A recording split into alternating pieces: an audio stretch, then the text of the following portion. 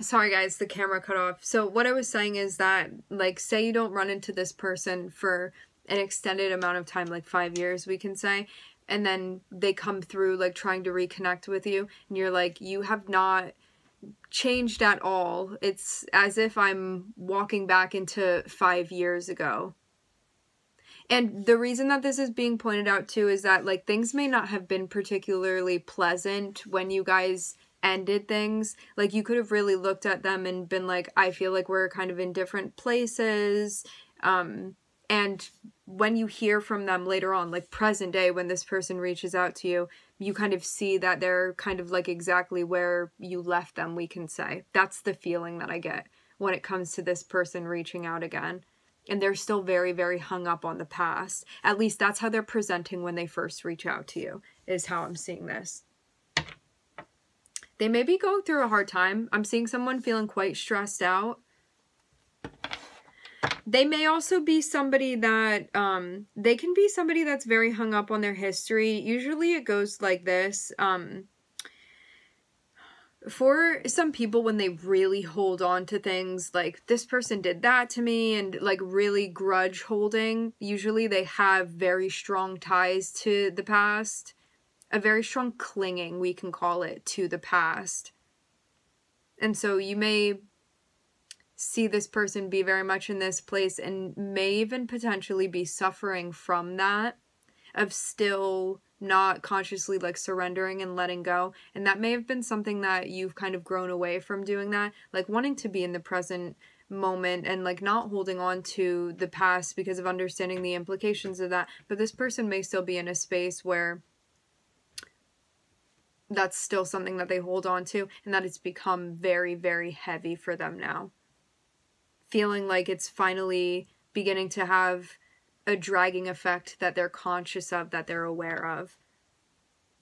But you may see this coming and be like, I actually don't want to get involved in that. Yeah, I'm seeing somebody come through and you just feel a very dense energy when they come through to you, and I'm seeing you be like, that is not resonating with me.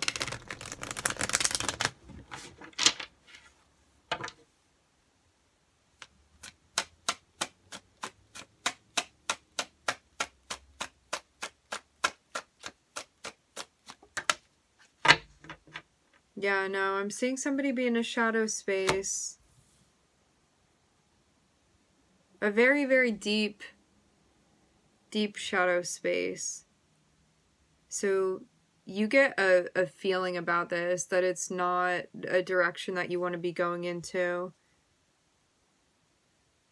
For some of you also, I'm seeing that you may actually feel badly, like, for this person, towards this person, about stuff, but I'm also seeing you be like, at the same time, there's stuff going on presently that seems kind of radioactive to me.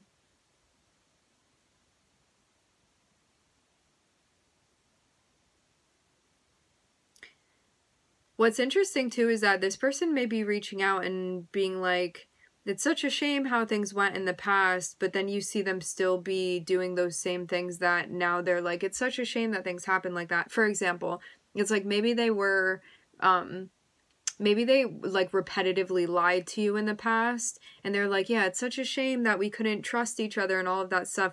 But then presently, like, they start lying about something, and you're like, you're doing the same things over and over again. I'm seeing a situation like that, where it's like there's a lack of accountability.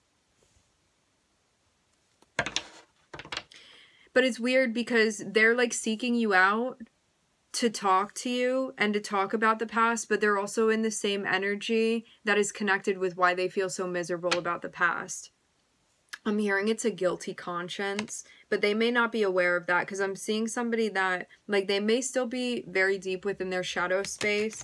Remember too, shadow energy is not like this person being bad or anything like that. Shadow just means like a lack of self-awareness, a lack of consciousness. Shadow is subconscious stuff. So because this person is so much in a shadow space and they're not really connected with their intuition, they're not really seeing how they're coming across, especially to you, as like, I'm seeing from your perspective, you can read this person's energy very easily. There was stuff that happened in the past that you don't want to get dragged back into. You may also see this as not being necessary to have a conversation that's bringing you back into the past. And you can also read that this person's energy is not, I'm hearing clearly resounding.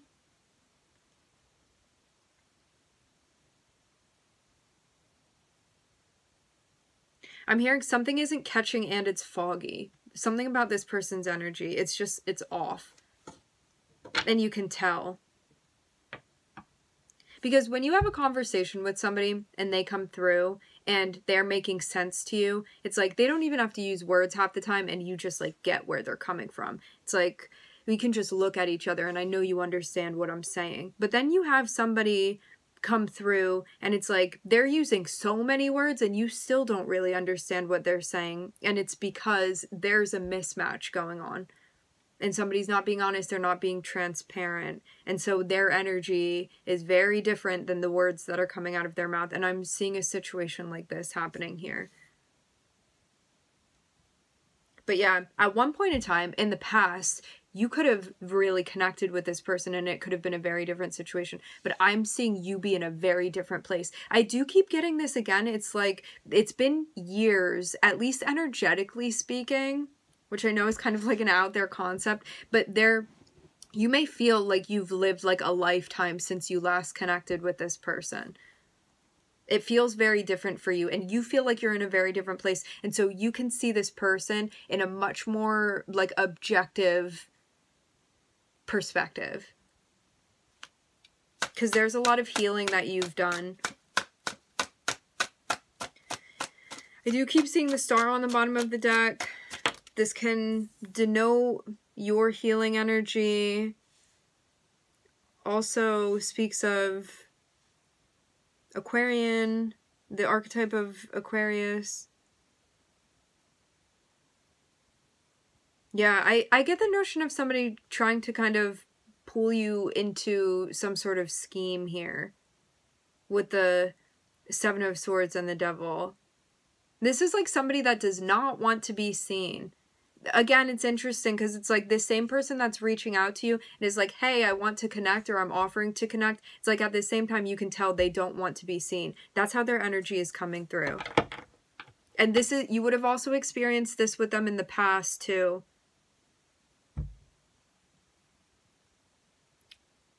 With the Seven of Swords and the Devil energy, this would mean somebody that does things that they're like deeply ashamed of their behavior. However, like they're not admitting that to you because they're not admitting that to themselves, and they still haven't made that connection yet of, oh, if I don't feel good about this, it's because it's out of alignment for me.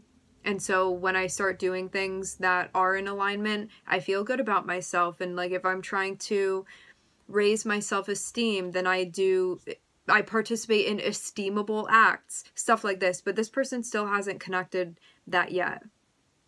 And there's no judgment about that. That's just where they are on their journey. There's something that still hasn't clicked for them yet. This person is still very consumed in worldly things and worldly gain. So they're in a space where Seven of Swords and the Devil can be a very manipulative energy, or like anything to get on top or to take advantage of other people and to like lie my way through that and to get there. Because this person really, when you get down to the core of it, they feel unsafe and they don't trust themselves and they don't trust the universe, and they're in survival mode. Not that it's an excuse and not that you need to then look at that and be like, oh, I'm going to have compassion now for this person and no boundaries and just let them waltz back into my life. That is not what I'm saying at all. But it's more of being in a space where it's like, oh, I see you. I can see where you're coming from. I see what's going on with you right now. And you don't need to have a judgment about that. It's just about observing where this person is and what's going on with them.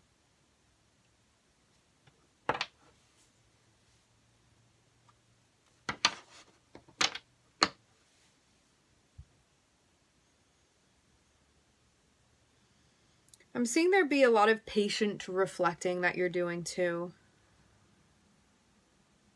Yeah, they're trying to manifest something currently within the 3D with you, but I'm seeing they're still in a shadow space. Even if they're, for some of you, they're coming through apologizing for stuff from the past, but they're doing it because their intentions are not pure, is how I'm seeing this, okay? Is how it is. It's not just me seeing it. I'm picking up on this energetically. It's like somebody coming through and saying sorry for something that they are definitely going to be doing again.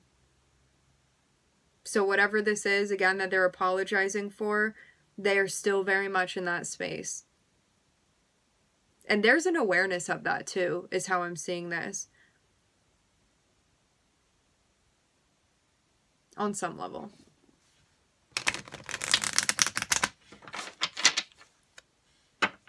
Like, this is somebody that apologizes to you, but while they're apologizing, like, they know that their apology is BS. And they know that that doesn't mean that they would change what they'd be doing. They'd be doing the same thing and just come back and apologize again. There's, like, no accountability here.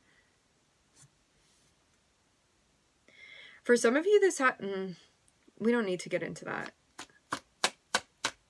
There's, like, stuff about their upbringing and whatnot, but it's not an excuse, and it's not really relevant to what's going on here anyway. Because you are not this person's therapist, and this isn't your work to be doing either. This is their work. All you have to do is decide whether or not you want this energy in your life and what you want to do. Yeah, I'm seeing you be in a spot where you're like, this isn't resonating with me because I know what my values are. And I know what I deserve and how I deserve to be treated, and this person is not going to be able to give that to me. It's not resonating with me. You know that this person does not value you in the way that you deserve to be valued. I'm seeing you be in a hard pass zone when it comes to this person.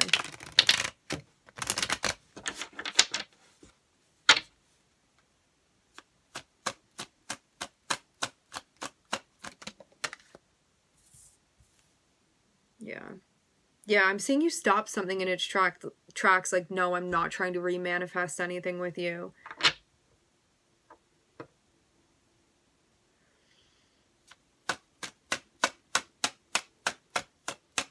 Especially, too, because, like, you feel like your life has gotten so much better and so much more in alignment, and that you actually are enjoying yourself, and that you feel happy, and that you feel good about, like, what's around you and all of that, that you do not want to invite this energy back into your life. I'm seeing it be very clear, like, there's not even a question about it. And you're like, I didn't go through all of these changes just to get sucked back into something that was, like, maybe a horrendous experience for you as you felt it. But you've learned so much through the changes that you've gone through that you recognize, I don't need this anymore. I've done the growth that I needed from the relationship with this person. And so I don't need to participate in another karmic cycle with them again. Because once you've completed the lesson that needs to be learned, you don't have to repeat it again.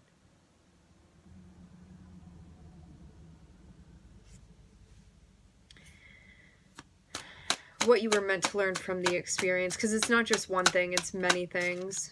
So it's not just like one lesson, many things. Yeah. And now when you think about harmony within your life, and when you think about stability, and when you think about relationships, it's very different than how you had perceived it in the past. So you're looking for a different type of thing. You also know too that as much as part of you may still in a way feel an attachment towards this person, or like a soft spot for them, you know that it would just be like a temporary sense of happiness to reconnect with them, and that then things would go back to how they are based off of the energy that this person is showing up with. And that can be hard too, because you know that if this person did their shadow work, maybe you guys would be like great compatibility wise. However, this person is still very much in their shadow. And so you know that when it comes to the type of life that you want to build, making the choice to invite them back into your life would not be in alignment with that. And that you'd be doing a disservice to yourself.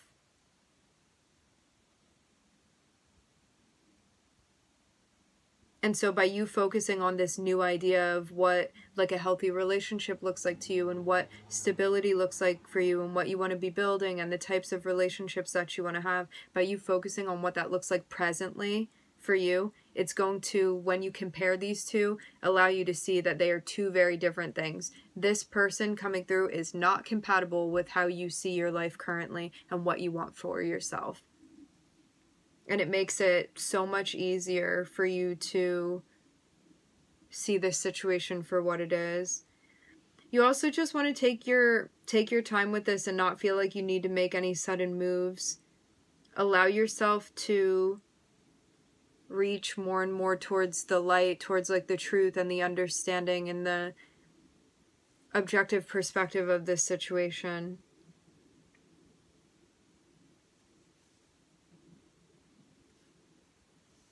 Yeah. All right, my friends, we are going to leave the reading here. I would like to thank everybody for joining. Thank you for tuning in. I'm looking at Saturn, Capricorn, and Scorpio. I'm wishing everybody love and light and healing, and I hope to catch you guys next time.